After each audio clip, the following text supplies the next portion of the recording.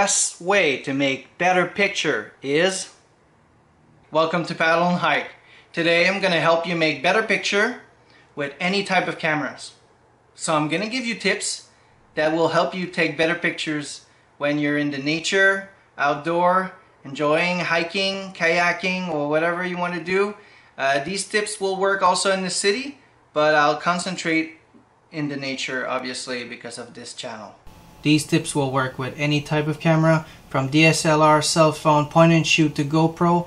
It's not the camera, it's you that make the magic. Creativity. So the trick with creativity is try to see it as a painting. So adding like a pine cone to the picture will change the texture, and the picture itself will make it different. You can pick up a flower and use it to make a different picture too. This is like a simple bridge. I can take the picture really straight up, or I can move to the side and use the flower if I want to, or not. Like, I'm not using the flower, and if I do use the flower, I can put it in the front scene and then the back become blur. So it changed the picture completely.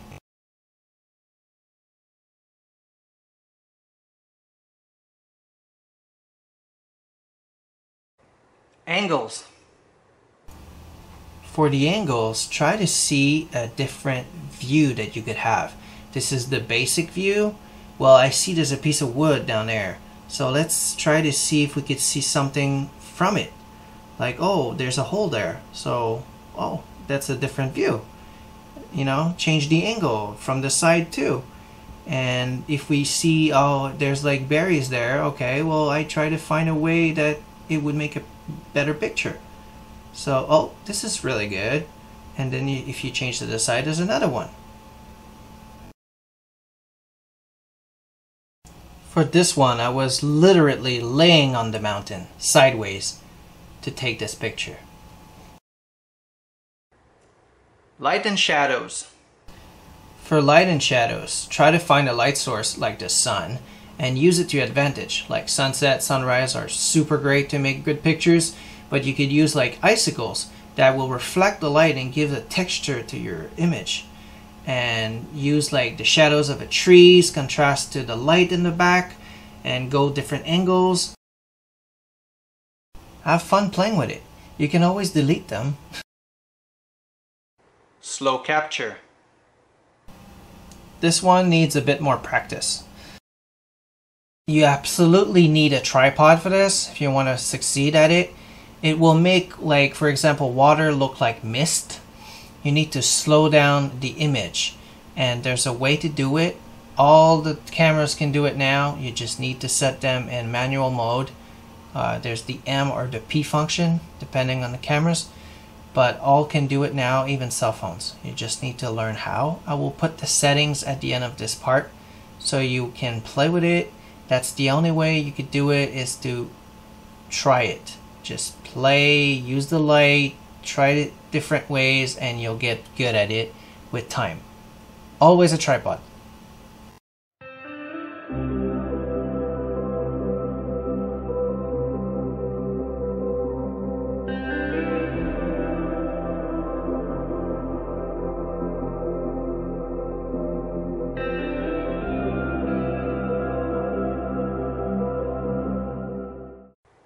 Zoom in, close shots.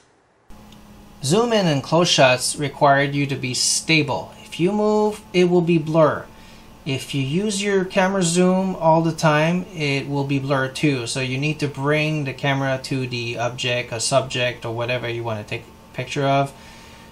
So sometimes it can be a bit tricky, but that's how you're going to make the best close shots. Try to go under the subject, over it. It will make different angles and you will see different ways, and you will love it. It's always a pleasure for me to try to find a way to make better picture with close shots, and you see like a different world, we could say. And the best way to make better picture is stop taking picture at eye level. It's the worst. Just don't do that. Everybody does it. It's no good. No. This is good. Getting lower, see different things. And even lower, you get different angles and views, or sideways, you get another angle. I'm just an amateur, but I'm sure these tips will help you make better pictures. Have fun testing them.